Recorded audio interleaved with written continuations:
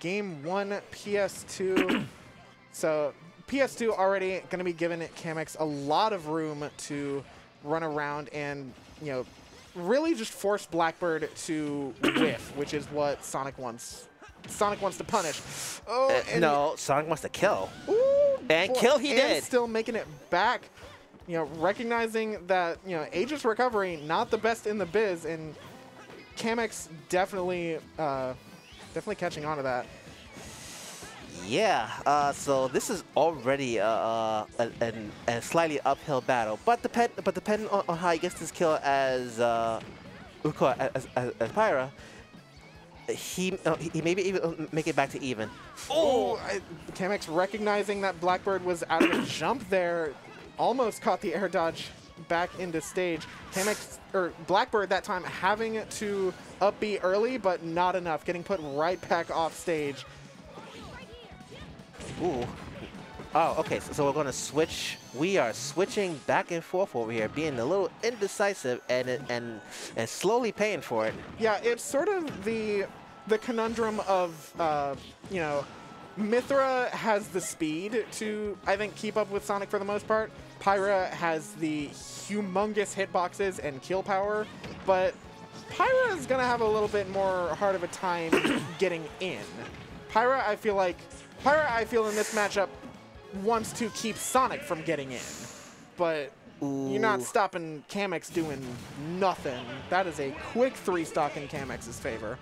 One of those, that last one was definitely an SD, but that's only because he couldn't make it to the ledge fast enough. So now, okay, so now we're gonna go to Smashville. And definitely agree with that pick. You want to keep Kamex close and in range of your big sword hitboxes. Now then, are we gonna see a switch, or are we gonna see? Nope. We're gonna see the exact same characters as before. Let's hope Blackbird has better luck on this stage. Yeah, we'll see if we can get some more adaptations coming out from Blackbird, but already being caught off guard by Kamex and getting the back of your head hit with the F smash. Oh, Kamex is making it back from that. Yeah. I mean, hey man, you never know. Imagine if Blackbird manages to get that gimp on him. That would be pretty huge. I don't know. Sonic's pretty hard to gimp. Like, Spring just goes so far, as well as Sonic's air dash. Or air dash. Slip. That's an air dodge.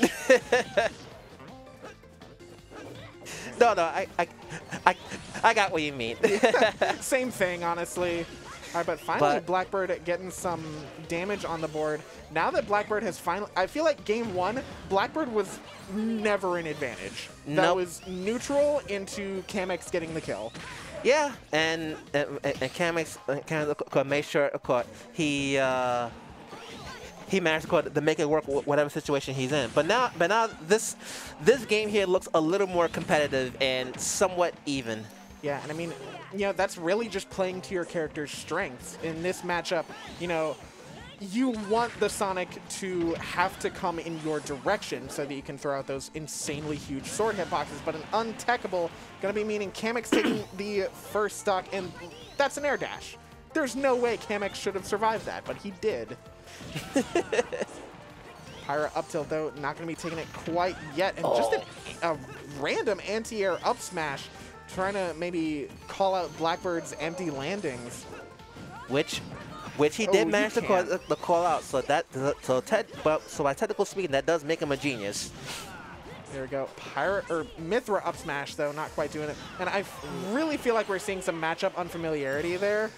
Yeah. We did see Blackbird throw out the really sort of random Prominence Revolt on a fast spin charge.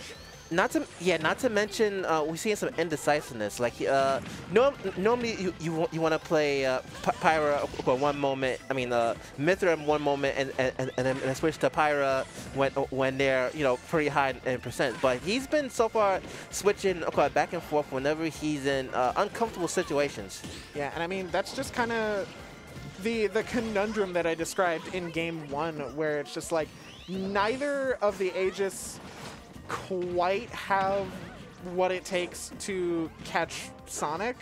I mean, Mythra Mythra does, of course, have the speed, but Kamex is just a little bit faster, and honestly, his movement has been much better. Kamex also got the Gimp, which is good on him. And if Blackbird isn't swinging with purpose, that didn't have purpose, then, you know, that's absolutely what Sonic wants all the time, is Sonic wants to whiff punish you.